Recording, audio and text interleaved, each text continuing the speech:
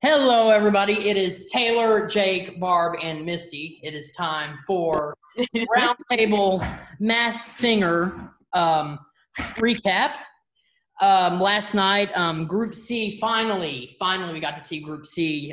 We saw Squiggly Monster, Mushroom, Jellyfish, Broccoli, and Lips perform. We're going to go ahead and talk about that and talk about some of the clues and do our best to attempt to guess who they are, considering the fact that was such a tough week. I think it was a lot tougher than the first few weeks with the clues. And this is really the first season where everybody's having trouble. The panel's having trouble guessing. We're having trouble guessing, all except for last night's big reveal, which we will get to. But first, let's go ahead and talk about the performances. First up last night, we had Squiggly Monster, who we saw some interesting things in the clue package. We saw a penguin and then something that I guess looked like a hot dog or something. The clue package was video game themed. It showed the screen where it was like him selecting a character, and Ken was actually on the screen. So I don't know the connection there. But anyway, there were also cookies in the package. It says he's been a father figure and a scoundrel.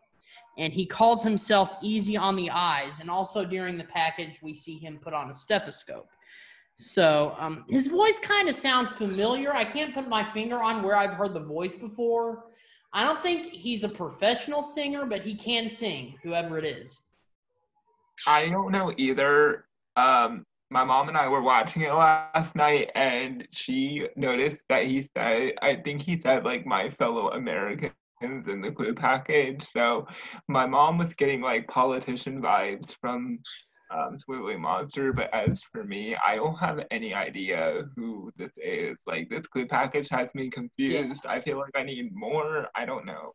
I mean, in the first season, if they would have said my fellow Americans, I would have automatically gone for politician. And considering how easy things were the first season, it probably would have been a politician. But this season, the clues are so hard. I don't think the little tiny things like that. Yeah. Even in any of the clue packages, let alone the first clue package, because it'd be so obvious. And they're obviously really trying to make it more difficult this season. Barb, what do you think? I think that one of the possibilities is it could possibly be maybe someone that played a politician on TV or something, like in a movie or something. It was hard. I mean, like, he's one of my favorites. Squiggly's one of my favorites. Mm-hmm. And I had no idea, but I loved his performance though. And he did Have You Ever Seen the Rain by CCR, and I think that's the reason Barb likes it so much. It's the song. The song is like 50 years old or something. And I want to say this is a comedian. I feel like it's a comedian. Because I feel like the costume itself is like creepy but cute at the same time. Mm-hmm. But let's look at what the panel was saying. Robin guessed Ray Romano, which really isn't a bad guess considering the father figure reference. I don't think I've ever heard Ray sing before. I mean, that isn't a bad guess. It isn't out of the loop.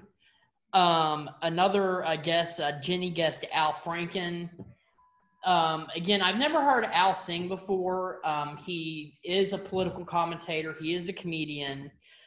He was on Saturday Night Live, dating all the way back to the 70s.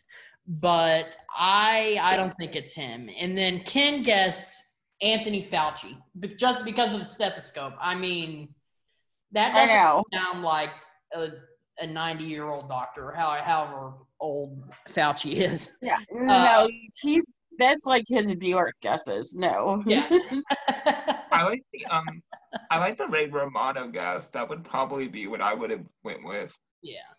Now, one person that is sort of in my head that I've seen some people guess on social media, I would love for it to be him, but I doubt it is, just because he probably has way too high of a net worth.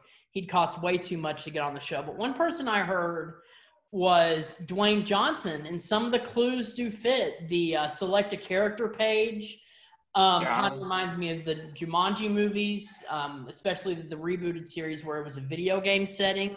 That makes me wonder if it may be Dwayne Johnson. Also, he has played a father figure. He was in the game plan about a football player finding out he had a daughter. Also, he did the movie Tooth Fairy, where he sort of was a father figure for some kids. He was dating their mom. He was in Mona, so he can sing. Yeah, he can sing. He sang in Moana, so he can sing.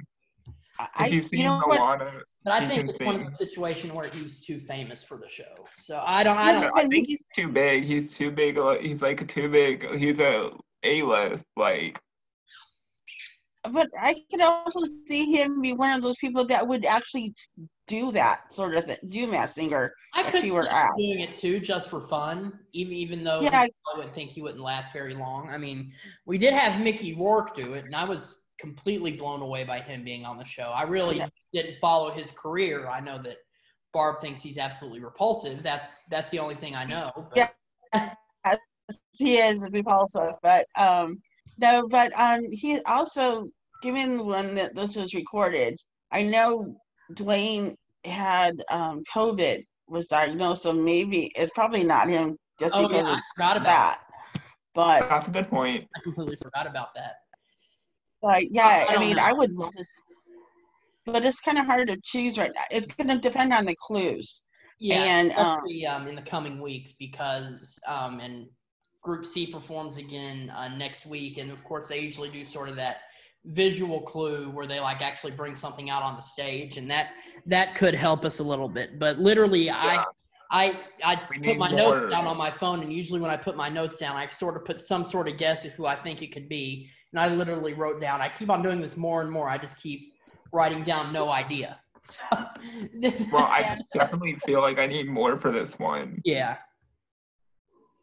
So up next, I think was my favorite, my favorite of the night, Mushroom. Very androgynous.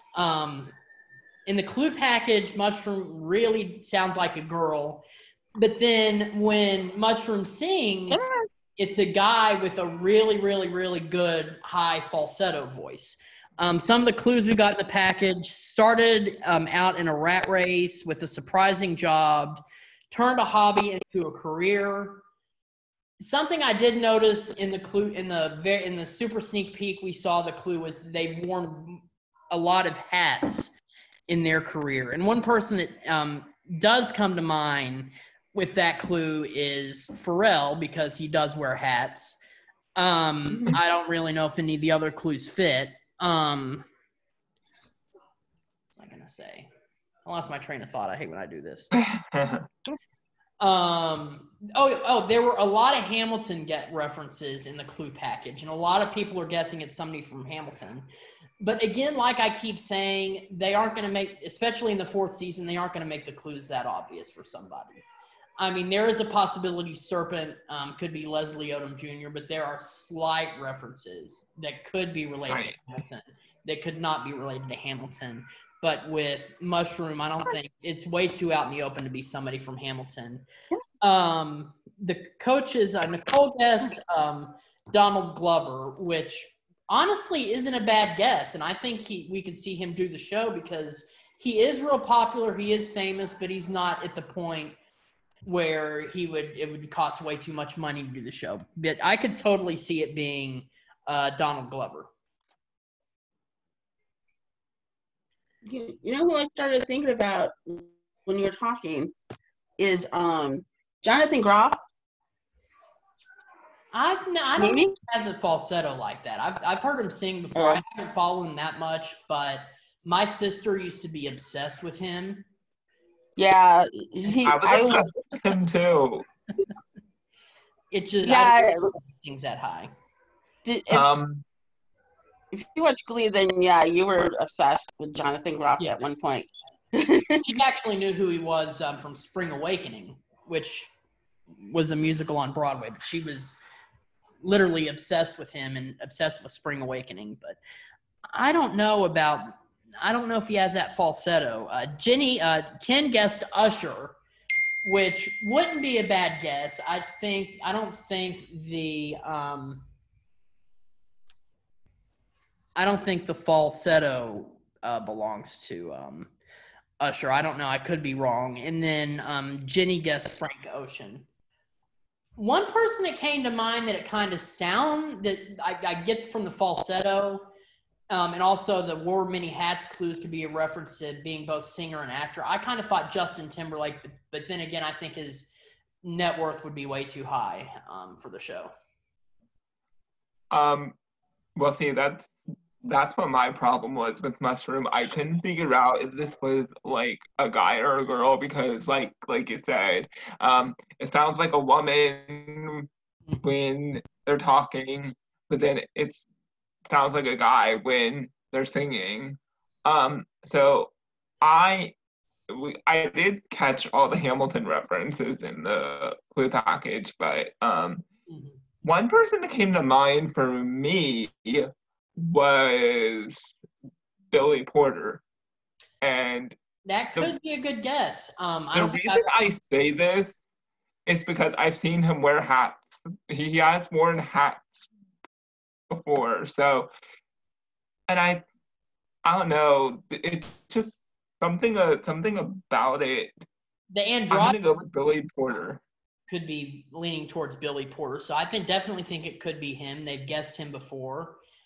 And that's a good guess. It is a very good guess. It definitely could be Billy Porter. And maybe next week we'll get some more clues to see what happens with that.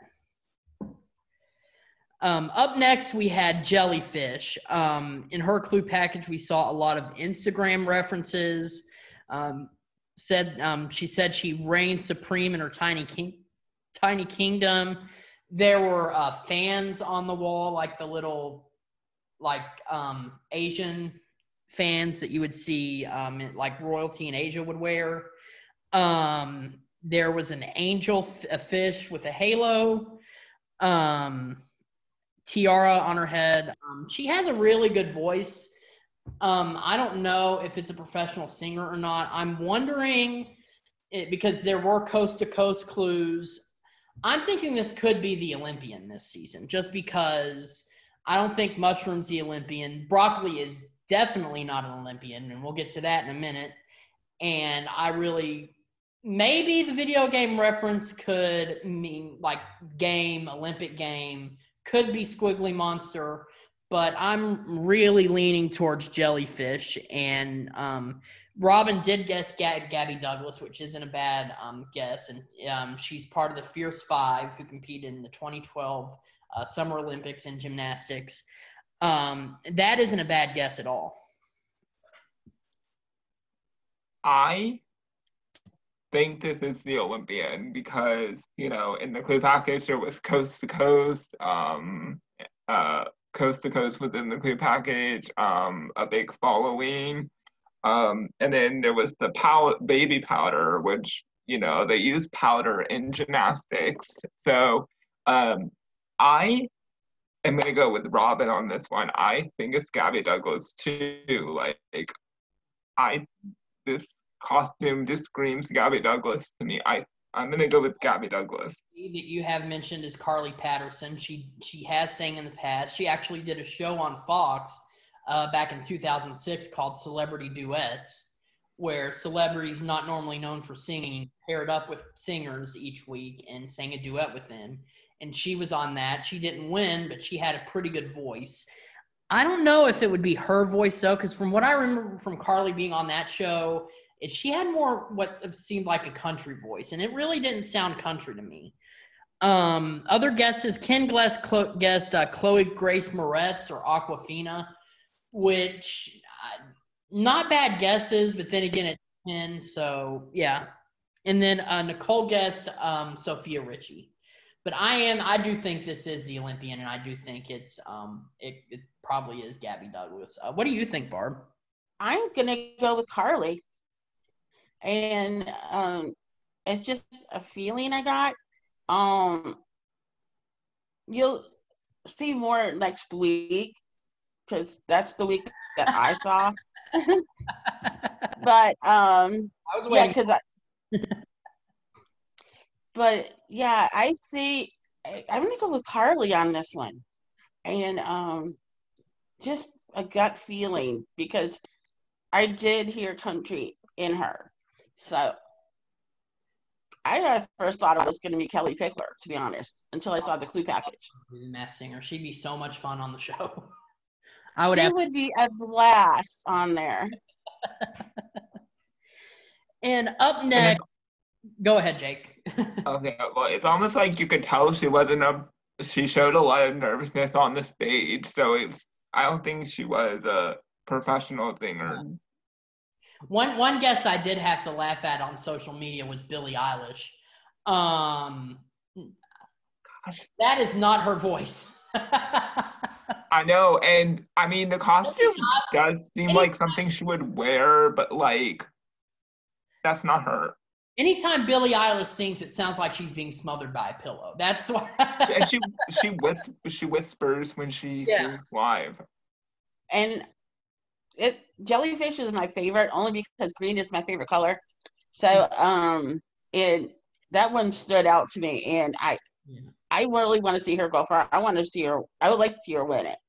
And but yeah, I'm gonna still stick with Carly. Up next, we had Broccoli. In the clue package, we saw him doing a dance challenge on TikTok. This guy has a huge personality. I definitely think it's a comedian. Something about a contest gracing the wheels for his career, which I really don't get. He said he was singing a tribute to the greats. Definitely an older singer. Definitely not a professional. In the clue package, we saw Broccoli swinging on a screen or swinging on a swing. We saw iceberg lettuce in the package. A lot of stuff in the package. Nicole guessed Bill Murray, which honestly isn't a bad guess. And after the performance and her saying that, it sort of clicked in my head that it could be him because the performance sounded so similar to the Nick the Lounge Singer sketches on SNL. Because Bill is notoriously a bad singer and actually does sing in comedic bits just sort of to make fun of the fact that he's such a bad singer. But Bill Murray isn't a bad guess.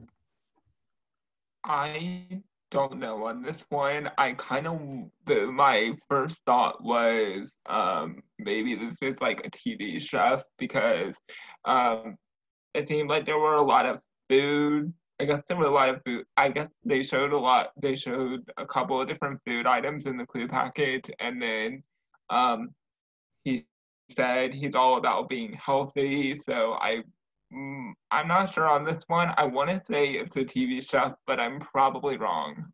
Yeah. I don't think it would. I think it's a comedian.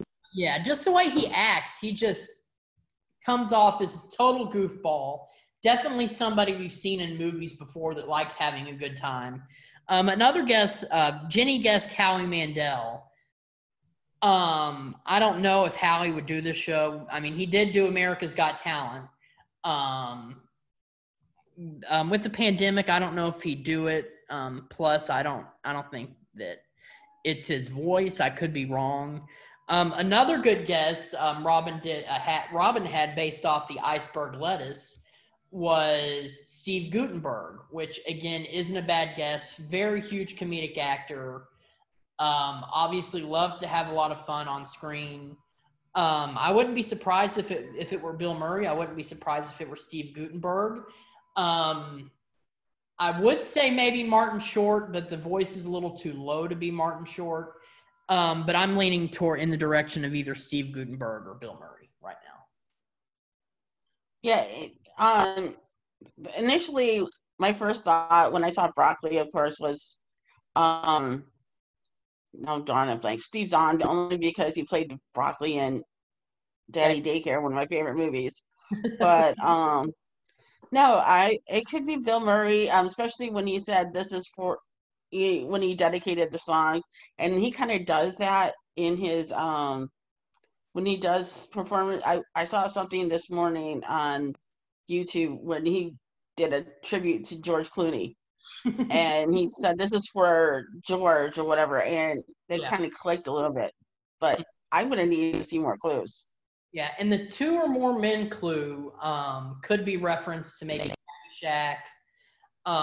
Could be maybe reference to him in the cast of Saturday Night Live, because he was there when he first started. He was one of the original, not one of the original cast members. He joined the cast in season 2, but he was on the show very, very early on and was on the show after Chevy Chase left. And so the 2 or more guys, reigning 2 or more men, could maybe mean the trio of him, Dan Aykroyd, and John Belushi, maybe. Or maybe him, Rodney Dangerfield, Ted Knight, and Chevy Chase in Caddyshack. Steve Guttenberg, reigning 2 or more men, could maybe be referenced to the police officers in Police Academy. This could go in so many directions. Oh, and I forgot about Ghostbusters, too.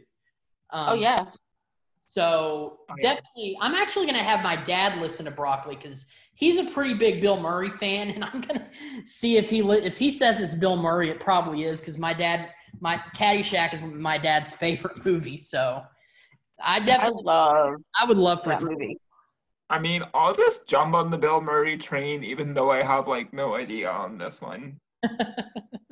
Yeah, I love Bill Murray. I would love it if it is him, because I've always been a Bill Murray fan. And being as my age, I remember when Bill Murray took over Chevy Chase's spot. Yeah. So, but yeah, because he used to do this lizard lounge singer type of thing as a skit, and Star Wars thing. And people love Bill Murray. I no matter, I don't care what he's on. People love Bill Murray. Yeah. So. But the one thing that kind of gets me confused is the contest clue. Makes me almost wonder if it's William Hung, just because of how terrible the singing was. But I don't think it's him. I think it's definitely older comedian Bill Murray or Steve Guttenberg. Moving on to the last performance of the night, we had Lips. We all, and I honestly, that was so bad. Can we talk about how bad that was? Yeah. But I was laughing at how bad it was. I couldn't stop laughing. It was awful. It was almost beyond bad. Yeah. And it was bad. But the clues we got, cheetah, rollerblades, a mirror ball, electric shock, fire. We've been picking up on this for a few weeks now, and I think even in our first, we did the recap of the preview special. I think that Jake actually did say Wendy Williams. I have been saying Wendy Williams. That's her laugh. That's her laugh. But it was a terrible performance. I mean, I guess she's an okay singer, but it's obvious she wasn't taking it seriously. She was talking more than she was singing. Mm-hmm. And, I thought it was her, but as soon as I saw the fire, it made me think of Hot Topics. And as soon as I saw the fire, I knew it was her. But anyway, Jenny and Nicole both guessed Wendy Williams. And of course, if she was unmasked, and that's who it was. She was obviously going to be the first eliminated out of Group C. But it is kind of sad to see her go, just because it's obvious how much fun she was having. She might have been on something, especially considering a clip I saw of the new season of the Wendy Williams show where she was stoned out of her mind. So I mean, at least she had fun doing it. At least she had fun doing it. Mm-hmm. Right. But I was silently relieved when she was voted off, because I'm not a fan of hers to begin with. So I would have loved to see her do another bad performance I could laugh at, It was just so entertaining. I just like people on the show that have fun, and that's, I think, what the show's about. And Wendy, especially, she's been going through a rough time lately, and to see her on the show and kind of cut loose, it was nice to see. Yeah, how you doing? Yeah. So anyway, that was it for Group C. Next week are the Group C playoffs. We will see Mushroom, Jellyfish, Squiggly Monster, and Broccoli perform again. Unless something crazy happens, I think Broccoli's going to get unmasked next week. I don't know. I want to say Maybe not. Squiggly Monster or Broccoli because I feel like Jellyfish and Mushroom. Jellyfish And Mushroom. Jellyfish and Mushroom are both good singers, I think. So I think it's going to be Squiggly Monster or Broccoli Mm-hmm. that gets some I mask think next it's week. going to be Broccoli. Yeah, I think it'll definitely be Broccoli. I think the only reason he went through this week is because he took it more seriously than Wendy did. So Because Wendy was seriously bad. yeah, And at least he tried. Native New Yorker. this would be if what would happen if I were to be to Yeah. do Masked Singer. There's no way. But no, I just think maybe Broccoli. Yeah. But anyway, that is it for our show today. We will be back on Tuesday for our voice recap. Also, next week we'll be back for the Masked Singer, and hopefully next week, Jake and I have been sort of taking a break from The Bachelorette because it's such a hot mess right now. I'm not really Yes, happy. very hot mess. Hopefully we'll be back doing that next week. Also, we may or may not be recapping Real Housewives of Salt Lake City when that premieres. We will have to wait and see. Also, coming soon, we will be recapping season 36 of The Challenge. Stay tuned for premiere details on that. As always, follow us on our social media pages and also our blog, where each week I post articles about the shows we cover. Once again, thank you very much for tuning in, and we will see you next time.